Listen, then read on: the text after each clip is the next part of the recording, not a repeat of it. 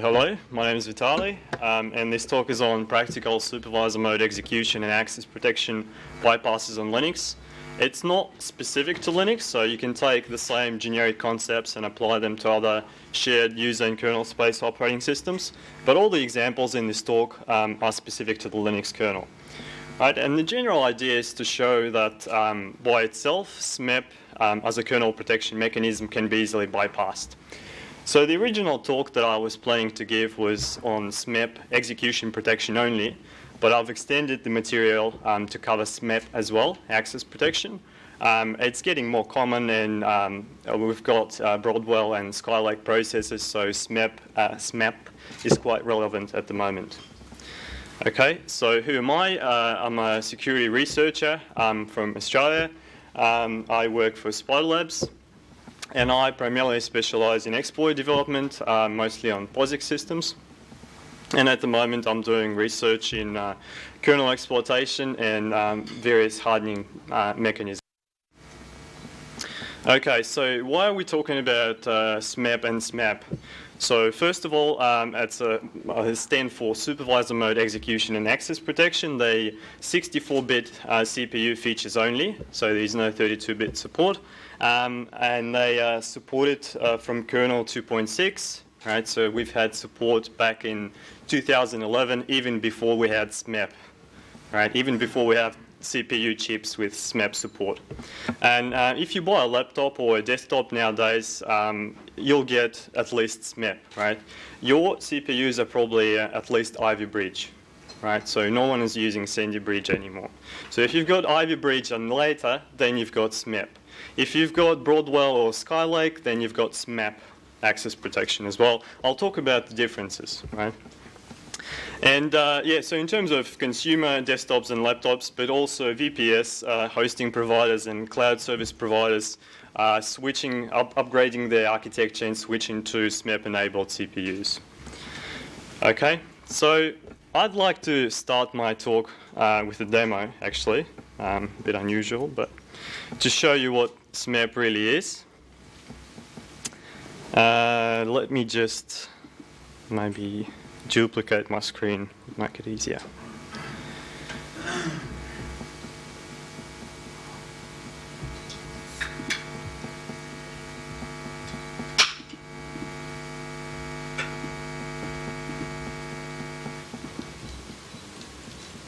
Okay, let's do that. The resolution is horrible. Anyway. So this is a standard Ubuntu installation. Right. First I'm going to boot this virtual machine without Smep. So I've got a MacBook which is, I think it's 2014 model. It's got an Ivy Bridge, or I think it's got Haswell actually. So I've got Smep support enabled in hardware. And I'm using virtual machine VMware. So if your host CPU supports Smep, then your virtual machine will use Smep as well. But at the moment, I'll just boot my kernel without Smep support. So you can provide this no Smep parameter. By default, it's enabled, right? But I'll just disable it for now.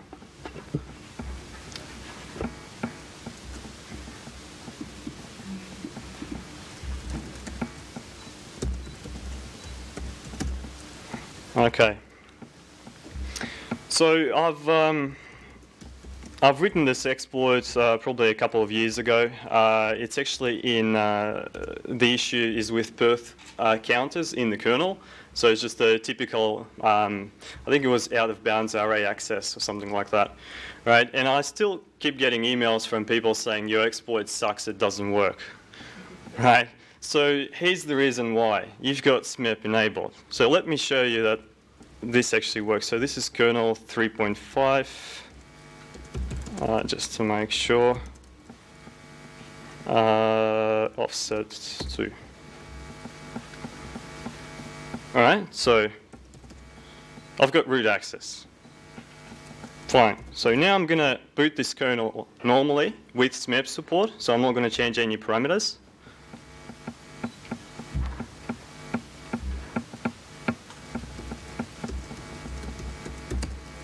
Okay, so let me show you that Smep is actually enabled. right? So you can see that the CPU flag there. And I'll use the same exploit. Let me just make sure that my console is attached. So what I'm doing is basically I'm redirecting all the kernel console messages to a pipe from my VM to my host, so you can see the oops message, right? Otherwise it just scrolls and you don't get the full message. Okay, so 2. Okay, done. And you can see that the kernel crashed, right? So you get the kernel panic, you get this, your instruction pointer, some kernel memory address there, but for the actual error message, what you get is, it just says it's a double fault. Okay, that's all you get. It doesn't tell you that there was some exploitation attempt or anything like that. You basically get a double fault. So a single page fault and then second page fault. And that's what Smep does, basically. Right? Out of the box, it prevents all your exploits from working. So that's what we're talking about today. Let me just switch back to my...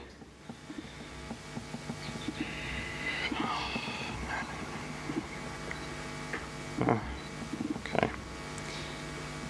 Good.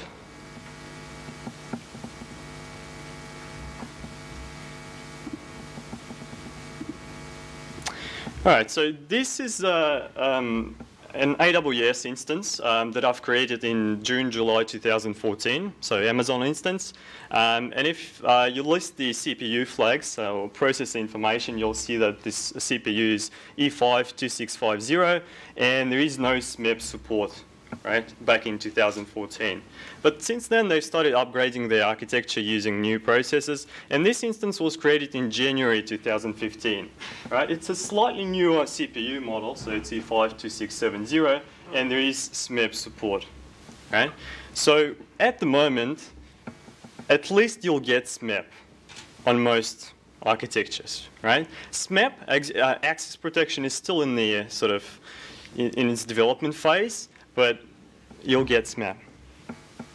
So the agenda for this talk is I'll talk about previous work briefly, research in this area.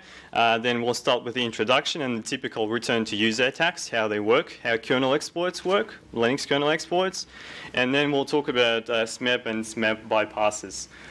In particular, we'll consider 2 cases. So the first case is when you have a Smep-enabled CPU, so either breach or later, and you've got a stock kernel. So what I mean by stock kernel is something that comes with your distribution. Right? So if you install Ubuntu, Fedora, whatever you like, it comes with the kernel.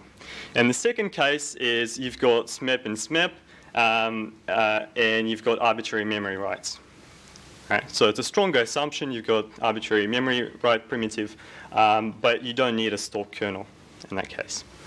And the second part is more sort of practical, where we take the existing CVE, there is an existing exploit, and we just convert that existing exploit to the one that bypasses Smep, right? And you'll see that the modifications that you need to introduce are minimal, right?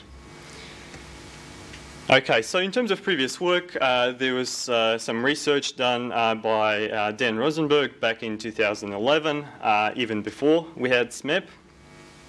So he provided just some general ideas how to bypass Smep, so using kernel rob, things like that, writing into the BIOS area. And then they did this talk with Obi Heide on stackjacking, right? That was kind of big in 2012. And the idea is if you've got the kernel stack leak, you know the address of the kernel stack, so you can find the address of the thread info data structure that contains all the parameters for the current process, right? So UID, GID, things like that. So if you know the address of the data structure, you can write into address limit variable. If you set it to 0, that variable, then you can, from user space, write to any memory address in the kernel space, right? So you're removing this barrier between kernel space and user space. Pretty cool, but again, it requires arbitrary writes and kernel stack leaks, right? So you need 2 things. There was another blog posted in 2012, November 2012, on JIT's-Brain, just-in-time compiler. Again, very cool, but there are some limitations. Obviously, first, BPF stands for Berkeley Packet Filter. Just-in-time compiler is not enabled by default. Right? But if you control the input to that compiler, if you enable it, then you can sort of produce your privilege escalation payload on the fly, right? Doing just-in-time compilation. And recently, there was a very good research on FISMAP exploitation techniques. This was an actual academic paper. I think it was first published in December 2012 and then presented at Black Hat in 2015. So this is basically using the shared FISMAP area, which is, it basically maps your entire RAM on 64-bit processors, or it partially maps your RAM on 32-bit processors, right? And then you've got aliases to memory addresses. So for example, you can have a virtual memory address in kernel space and a virtual memory address in user space mapping to the same physical page, right?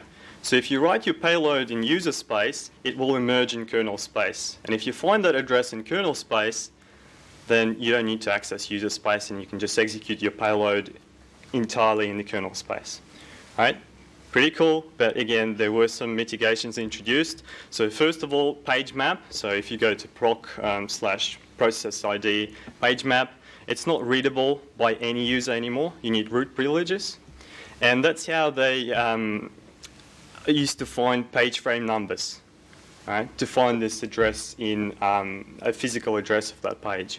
So it's not readable anymore. There are some spraying techniques that they provided, but they're not as reliable. Okay, so there is a chance that your kernel is going to crash. And yeah, people discussed it. They said, yeah, this is a security issue, and we should make those pages non-executable. So map the entire FISMAP non-executable. Right? And they've done it in OpenBSD, for example, not in the Linux kernel yet. All right, so we'll start with the typical return to user attacks. This is how every single exploit nowadays works. Right? So you probably know that Linux kernel, it's a kernel space on behalf of user space. And what that means is the kernel space is mapped into every process, into virtual space of every process. Right, at some high memory addresses.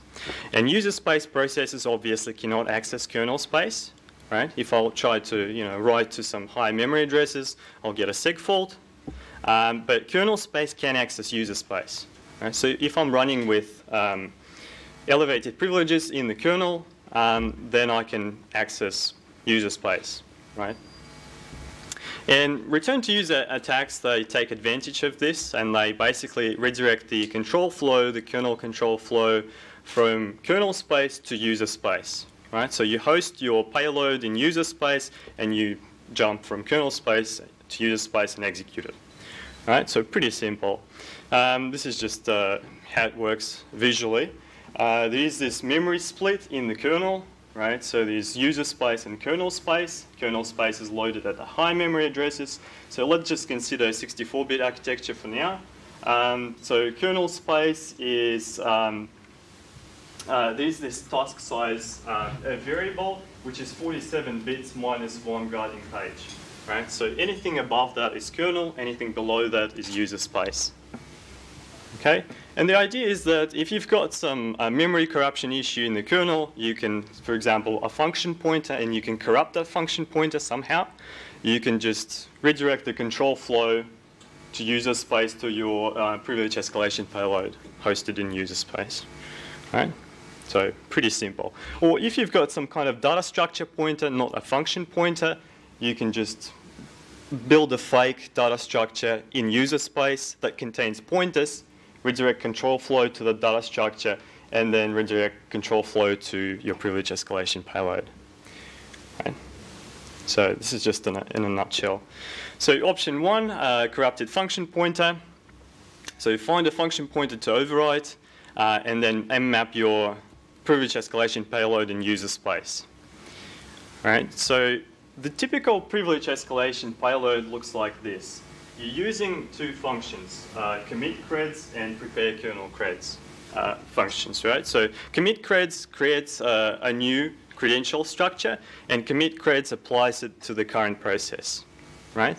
So if you create a new credential structure with UID 0, then you just apply it to your process and you become root, right?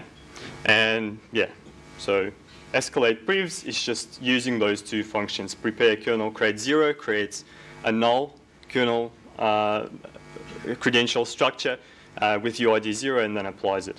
And then you just trigger that vulnerable function to execute your privilege escalation payload. This is the simplest case, right? So yeah, a basic unit of credentials, prepare kernel cred allocates and returns a new structure, and commit creds applies the new credentials. Right, so what if you've got, and this is just a visual representation of how it works, right? What function pointers do you normally overwrite? There are many function pointers in the kernel, right? These are just some examples, so ptmx, fops, perf fops. So if you just grep something in the kernel, so you take boot system map and grep for underscore ops or fops, you'll find a few data structures that contain pointers. So take any of those data structures, any of those functions in those data structures and just overwrite them, right? And you've got your privilege escalation payload executed. Option number 2, okay, so instead of having this function pointer in the kernel, you've got a data structure pointer. So a pointer that points to a data structure. In that case, it's pretty much the same idea, but what you do is you create this fake data structure in user space, and then you redirect the control flow from your kernel space data structure to user space data structure that contains pointers, right? And the rest is exactly the same. And this is what it looks like. So this is my vulnerable data structure pointer. It's not a function. So what I do is I prepare this vulnerable data structure in the user space, and that data structure contains pointers.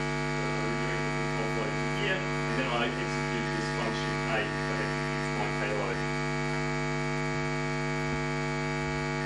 Okay, so when privilege escalation payload completes, you just do a simple return. So we're not modifying stack. Stack is what it should be, and then you just execute system bin sh, right, at that point, and you get root. So your privilege have been escalated, and you can just run system bin sh, and you get a clean exit, obviously. Okay, so what Smep does, this is taken from the Intel datasheet of Volume 1. So the processor introduces a new mechanism that provides next level of system protection by blocking malicious software attacks from user mode code when the system is running in the highest privilege level. Okay. Right? So, and that's what that oops message looks like that I showed you previously. So you basically get a double fault as the message, as the reason for the oops. And if you look at the CR4 register, you'll see this value 1407F0 in hex. Right? So for now, just try to remember that value. This value is static. All right. This is what this CR4 register looks like. Right? So have a look at the Smep and Smep fields. So let's just consider Smep for now as official protection. This is bit number 20. And if this bit is 1, then Smep is enabled. If this bit is 0, then Smep is disabled. Right? And this is that value, 1407F0. Right? And that bit highlighted in red is that Smep bit. So if you flip it to 0, then you'd be disabling Smep. Okay, so if CR4 Smep is 1, instructions may not be fetched from any user mode address. Right, makes sense, and that's why we're getting that oops error message. Right, so it tries to go from kernel space to user space, and then you get this fault, a double fault. But the good news is that CR4 register can be modified using standard move instructions. Right, so if I do something like this, move this, 1407E0 into CR4 register. It's a valid instruction. The processor will execute it, and I'm going to overwrite the value in the CR4 register. Okay? And this value actually disables Smep. Right? So it's E0, not F0. Okay? So I've flipped a single bit. All right, so you've seen that. To check that Smep is enabled, you just do cat proc CPU info and grab Smep. If it's there, then it's enabled. To disable it, you do no Smep to the kernel, provide it as a boot parameter to the kernel. And lastly, in terms of hypervisors, and this is just based on my own testing, Zen and VMware, they provide Smep support. Right? So if your CPU is Smep enabled, then the hypervisor will use it. VirtualBox, Hyper-V, currently there is no Smep support. This is as of probably December last year. This is not documented, but if you set your virtual hardware version to number 8 or below in VMware, right, if you just take that VMX file and edit it by hand and set it to 8 or less, then Smep is disabled. Right? Even though your CPU supports it, it will be disabled. All right, so let's consider the first case in terms of bypasses when you've got Smep and a stock kernel. This is the most common case, right, for any consumer system or even cloud providers, service providers. All right, so let's introduce ROP. So you probably all know about ROP, return-oriented programming. You can do kernel return-oriented programming. It's the same thing, but you operate on the kernel. All right, so I'm not sure if you know the differences between VM Linux and VM Linux. Right, so one is the actual ELF binary file, and the other one is a compressed image. So you have to make sure that you're using the uncompressed image, the actual ELF file. And to get that file, some distributions provide IPM files, deb files, depending on the distributions, or you can just extract the compressed file. Right? If you want to extract the compressed file, this tool is provided in the Git repository, Linux kernel Git repository, extract VM Linux, and you provide the compressed image, and you get the actual ELF file out of it. Right? So that's what you should see in terms of differences. So VM Linux, it's a ELF 64-bit, and if you take the actual kernel, the compressed kernel, it will be something like Linux kernel boot executable BZ image. Right? Okay, so how do you find gadgets in the Linux kernel? Well, I've heard people say, well, use objdump, right? The most common technique that you use for user space. There are some problems with that, and I'll cover them in a second. So objdump works with aligned memory addresses only. Right? So there is the entry point. It takes that address and then dumps all the assembly instructions from that entry point. And you're limiting your space, like ROP gadget space, to only aligned memory addresses. But if you use different offsets, then you'll get much more instruction, like many other possibilities for gadgets. So it's better to use a tool that's designed specifically to work with ELF file to find ROP gadgets. One of those tools is ROP gadget. Right? There are many others, but that's what I normally use. So the command line would be something like ROP gadget binary, and this is your uncompressed ELF image, and it just gives you all the gadgets in the kernel. And just mind you, it uses the Intel syntax. Like the first time I used it, I plugged it in, my kernel crashed, and what's happening? So I was thinking it's using the gas syntax. All right, so this is the reason why you should be using ROP gadget. You probably know about the IE32 language density. So there's this concept of language density, meaning that the instruction set for Intel is so big that if you take any sequence of bytes, it can be interpreted as a valid instruction. Right? So if I take this instruction here, 0F94C3, this is this instruction. Not very useful. Right? Not a very useful gadget. But if I do offset of 1, then this becomes 94C3, and this is a pivot instruction, right? Typically used in ROP. So that's why you have to use a proper tool.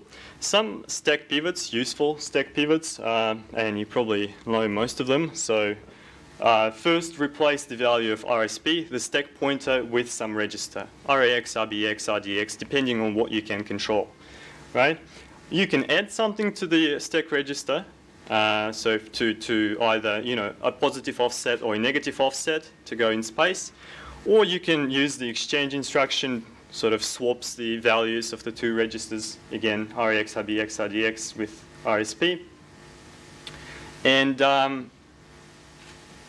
the one that we're actually interested in is this exchange instruction for 32-bit registers, right? So you're running on a 64-bit kernel, but you're using a 32-bit exchange instruction. And the reason for that is if you take RAX register, right? For example, RAX equals 0xFFF deadbeef, and you swap it with some other register, like with RSP. If you use that instruction here, exchange, say, EAX with ESP, your ESP becomes deadbeef. Does that make sense? Yes, so it's a 32-bit instruction. It chops off the first part, 0xFFFF, and uses deadbeef. So this value is loaded into the stack register, and at that point, your stack points to user space, because deadbeef resides in user space. All right, so what happens when you take your pivot instruction that's not an executable page, right? So some pages in the kernel are read-only, for example, write-only or read-write. So depending on the permissions, if there is no executable flag set, you'll get this error message saying kernel tried to execute an non-executable protected page, exploit attempt. So, and you get a kernel crash. If that happens, so what do you have to do? Just find another pivot. Find another instruction that's in the executable page. And believe me, there are many possibilities. Like the kernel is huge. All right, so in general, this is how it works. So you start with your vulnerable data pointer, right? So you've got some data structure in the kernel, and you can control that pointer to the data structure. You can corrupt it. So what you do is you basically redirect the control flow to user space, so similar to case 2 that I showed you previously. And that data structure contains a pointer, a function pointer, in user space. Right?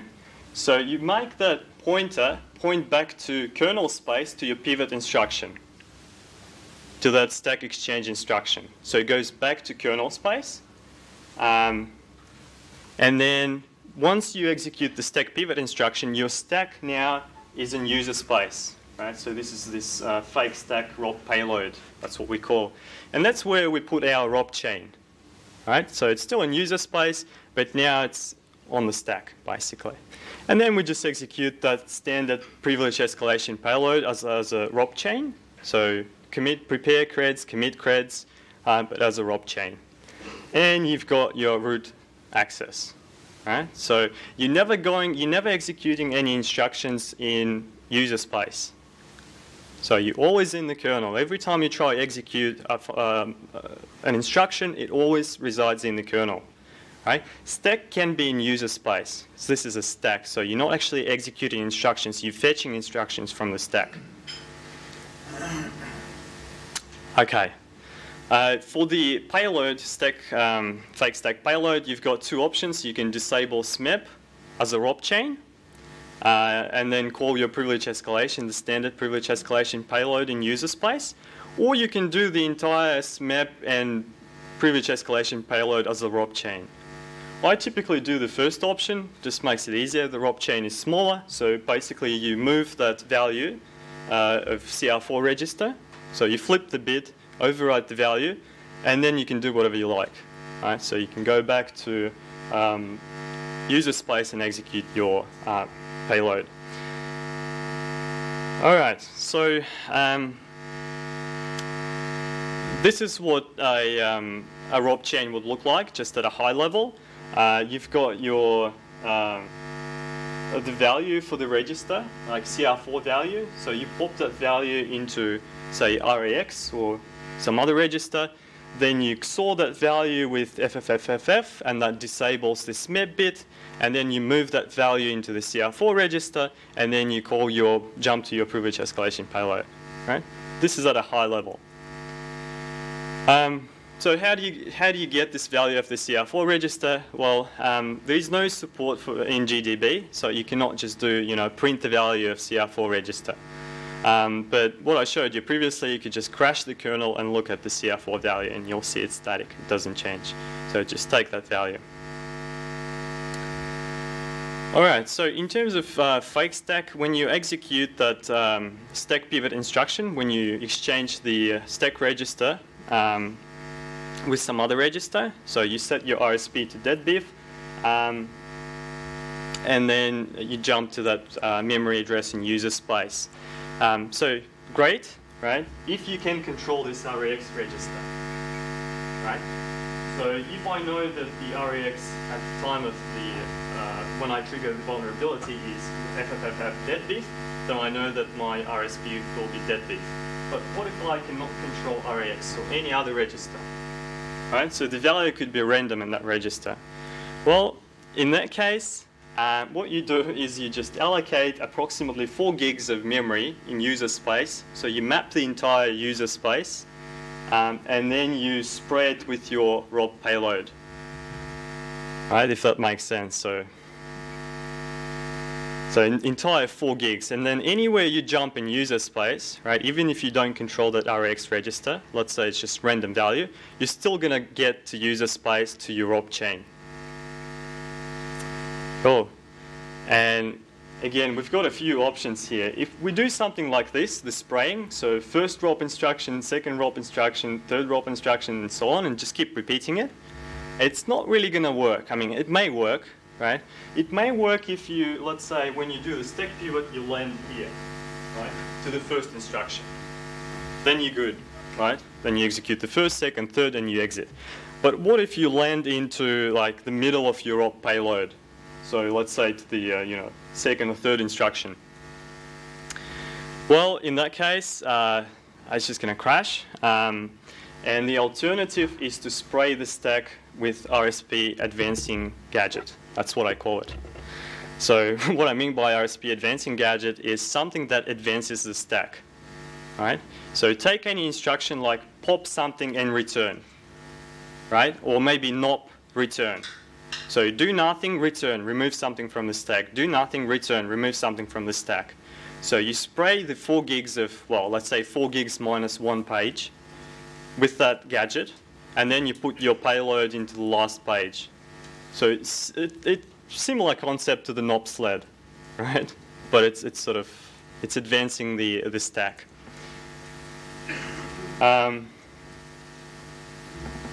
Right.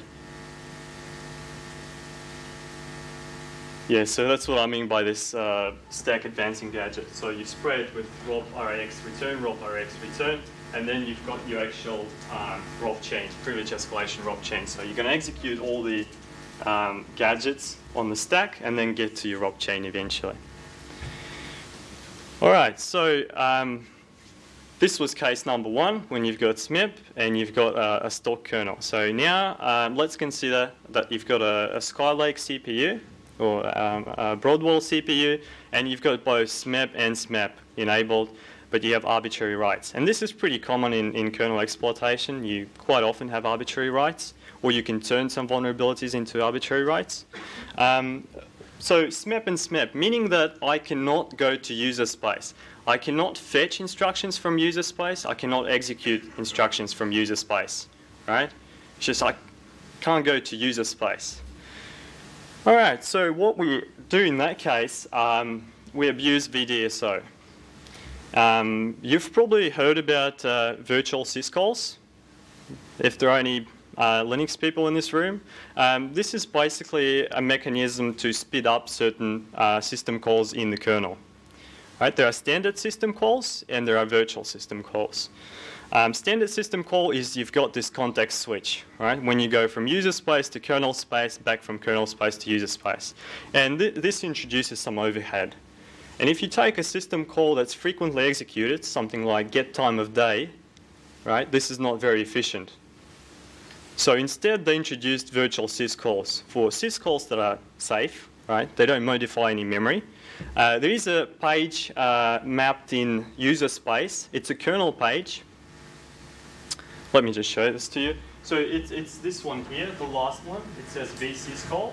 And you'll see this is a kernel memory address, right? It's static. It doesn't change. Even if you've got kernel ASLR, it's fixed, all right? So this page is accessible from user space. I can execute instructions residing in that page, right? And I'm not going to get any page faults or anything like that. And that was the idea. So you eliminate this context switch, and you go from, and you just execute syscalls in kernel space. But then they realized this was a security issue, obviously, because it's static, right? This address doesn't change. I can just write my instructions to this page, vsyscall, sorry. And then in kernel space, I can then execute those instructions. So instead, they introduced this VDSO, and it stands for Virtual Dynamic Shared Object. Okay, so basically, it's a shared object that's loaded into every process, the virtual space of every process. Same idea. It does exactly the same thing. It executes those get time of day special system calls, but this time it's actually implemented in user space, right? So this is the memory address of VDSO. And it's in user space. And if you run it multiple times, you'll see that it's randomized. Right? So every time, if ASLR is enabled, you'll see different addresses every time. So potentially, you can't use it from user space, right? Even if you know the address. Cool, but it's fixed in kernel space.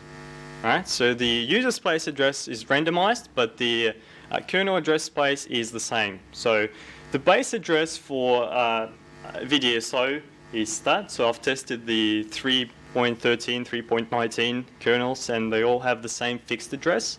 4.2 was slightly different. So, but again, it'd be the same for a certain branch of kernels. Right. So if you extract VDSO, as I said, VDSO is just a standard shared object. Right? So this is Python script that just reads virtual memory of the process and extracts that SO file. Right? So I've extracted it, and then if you run, say, file on it, you'll see it's just a standard ELF 64-bit file. Yeah, so you can, it's an ELF file. You can just do read ELF and dump all the symbols in that file. And I'm interested in that instruction here, highlighted get time of day. You can see that instruction is 433 bytes in size. That's pretty big for my privilege escalation payload. Right? I've got enough space. So what I can do is basically take the offset of that instruction D30 plus the base address, and then I get the address in kernel where this function is. Right? And I can just overwrite that function. The page is mapped as read-write, VDSO page. So from kernel space, I can just write my privilege escalation payload into that VDSO object, and it's going to be loaded by every process. Right? So what this privilege escalation payload looks like, it's just a standard privilege escalation payload on Linux, not the kernel escalation payload, like prepare creds, commit creds, but the user space one. So for example, take the reverse shell back to localhost, right? So, but what you'll have to do is, in your shell code, is first check if the UID is 0 of the process. As there are many, processes on your Linux system using get time of day. They're all going to call get time of day. Some of them have UID 0, others are not. You're only interested in UID 0. So what you do is you check if the UID is 0, and then you execute your reverse shell. And then you just listen with netcat on your local host, and you get a shell back. As simple as that. So you never go to kernel space, from kernel space to user space, the entire privilege escalation payload is executed in user space, and that bypasses Smep and Smap. Right? So, pretty cool idea. Finally, I'm not sure if we've got time for this, do we? It's 5 minutes. All right, let's do a quick one. So just to show you how this ROP chain works, and it's pretty easy to implement this ROP chain, I've taken this CVE, and the reason, so this is my target system, is just Ubuntu 12.04.02 3.5 kernel, and U is Ivy Bridge. Ah, cool, yeah. They can't hear you in the back. Ah, okay, sorry. All right, so this is the target system. The reason I've decided to use this CVE is it affects a small range of kernels, right? So 3.3 to 3.8, and it's quite easy to understand. So if you've never done any kernel exploitation before, it's just a simple out-of-bounds access, right? So no previous knowledge required. And I believe there is a public exploit for this as well, but it's only for 32-bit systems. So, right, so this is the vulnerable function. It's a sock diag function, so there are some special sockets in the Linux kernel that you can create, and the vulnerable code is here. All right, so you've got this sock diag handlers array, and there is this family array index, and you can control this family array index. Okay, so you can provide any value, so you can go plus any memory address or minus any memory address in kernel space or user space if you like. All right, so the idea is that you prepare this sock diag handlers. This is your array with the index. Right, so 45 is out of bounds. If you use the index of 45, for example, you'll go to user space. And then you prepare your data structure, your sort of fake data structure in user space, sock diag handler. And that data structure contains a function pointer called dump, right? So what you do is point that dump function pointer back to kernel space, to your pivot instruction, right? And once you've swapped the stack, the current stack with some REX or RBX value, you point it to your fake stack, right? And that's where you put your privilege escalation payload, the ROP chain, right? These are just some details how you do it. So just map this area, put your privilege escalation, your ROP chain in there, spray the stack with this ROP advancing gadget. And this is the actual ROP chain implemented. So if you take the same kernel version as I did, and by the way, the exploit is public, it's on GitHub if you want to take a look at that. So you can do ROP gadget on it, and you'll get the same memory addresses as I did. Right? It doesn't change. And then when you execute your ROP chain, you can do the IRET. IRET is basically returning from an interrupt, a standard instruction. It restores all the values, the user code segment, the user stack segment, and so on. And then you return to user space with elevated privileges. All right, so just some details for you. I don't know if I've got time for the demo, but let's do a quick one.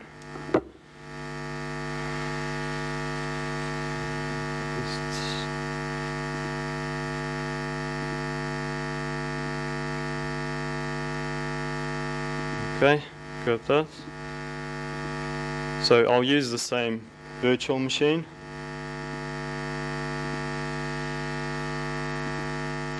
So I'm going to boot with Smep.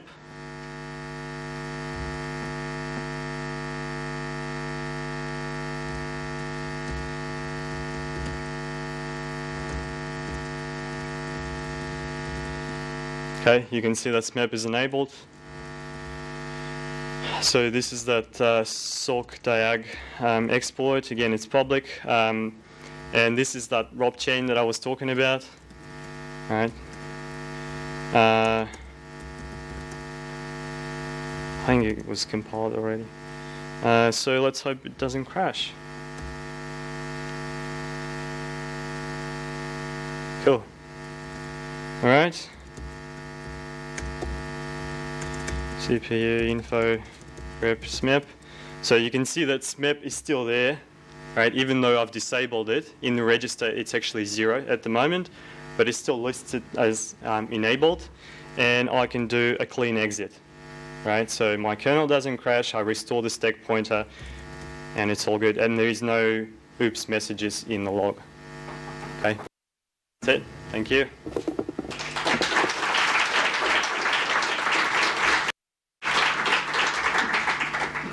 All right. Hello, thank you. I wanted to ask 2 questions. Yep. In the first example that you showed, you actually jump back to the user space, right? But isn't the user space virtually mapped? Like all the user space processes can see the kernel in the same address, but how does the kernel knows what is the virtual addresses of the current user space process? It's mapped by this thread info structure. So when you execute a process, it actually knows that this is the current process running the executing, right? So in place, let's say you've mapped, page 1,000 in hex to 2,000. So in kernel space, you reference that space for that particular process that called that binary file. Okay.